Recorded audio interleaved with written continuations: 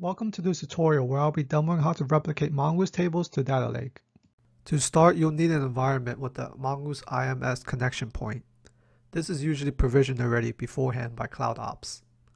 Next, go into Mongoose and open up the Sites and Intranets form.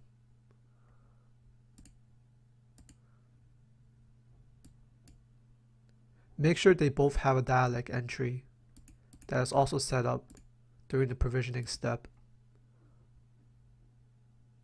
After you verify these are set up, the next step is to tell Mongo which table to replicate and when. This is done through the replication categories and replication rules. Open up the replication categories and create a category with the replication transfer type of data lake. This is where you will tell Mongoose which table you want to replicate to data lake.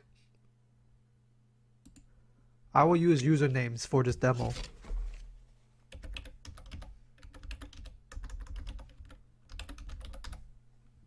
Set the object type to be table.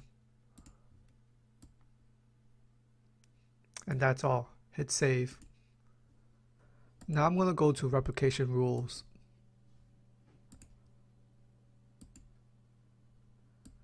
You want to create a new entry with the source site of default being Mongoose and a target of data lake. You want to select the data lake category that you just created. This will apply the replication rule to all the tables that you specified here.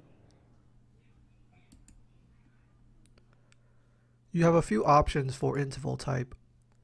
Immediate means anytime a record change occurs on any of the tables in your category, that change is sent to Ion in the form of a bot to be ingested into data lake. The next step is to open up the generate data lake schema form. This will notify Ion of the newly added tables we added to our categories. If we look into Ion Desk, we see that Ion currently only has our system process defaults table. After clicking generate data lake schema, it should see our new usernames table that we added.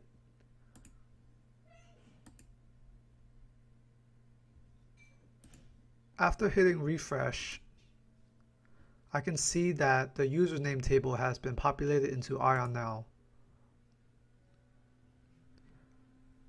Notice that the Mongoose table name is prefixed with MGF.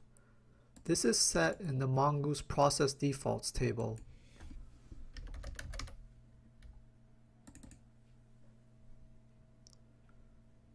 After checking the data catalog for the new tables, you should also see it in the Mongoose IMS connection point. The last thing we need to set up in Ion is the data flow. This will tell Ion what tables to send to data lake. Here you want to create a new data flow. Set the application to be the Mongoose IMS connection point.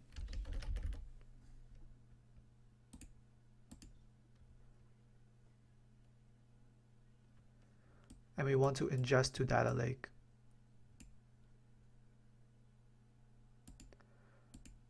Here is where we specify which tables to ingest to data lake. After all data is set up, give this flow a name, save, and activate it.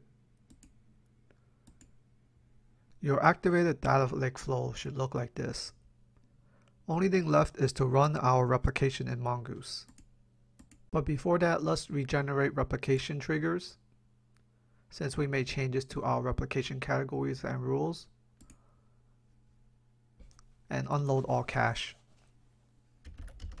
to be safe.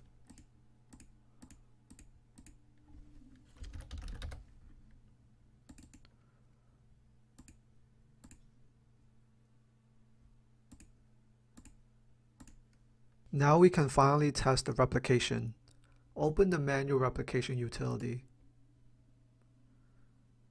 This is what we use to initially populate data lake with all the records from our table.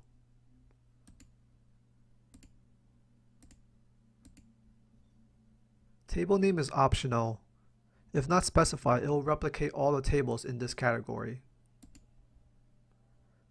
For this demo, I only want usernames. Hit save and replicate.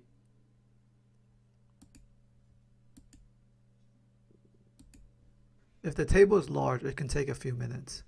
After that, you can go into one view to see the bot that came from Mongoose into Ion. You can see this is all the records from my username table that's going to be sent to Data Lake and replicated. Now if I go into Data Lake, into Compass, and query for my user's name table,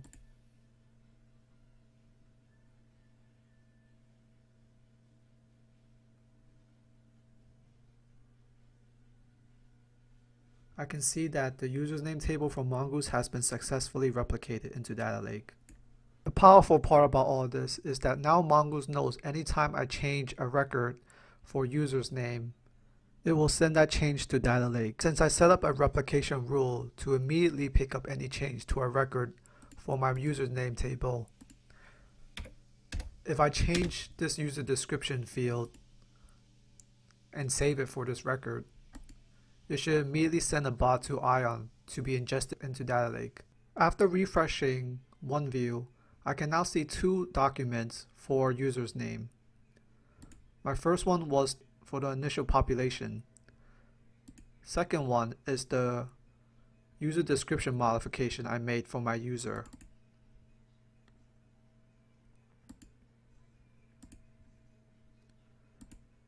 Now if I go into Compass,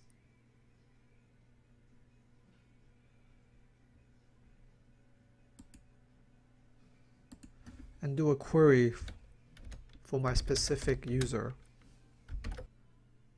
I can see that Data Lake has replicated my change in the user description name. You can see for the use case of this that is keeping track of the history of the record changes in Mongoose, whereas Mongoose only shows the most up-to-date values. Data Lake can keep a track of the history of changes. And that will be all for this walkthrough. For any more questions, please refer to this wiki with the step-by-step instructions of how to replicate Mongoose tables to Data Lake.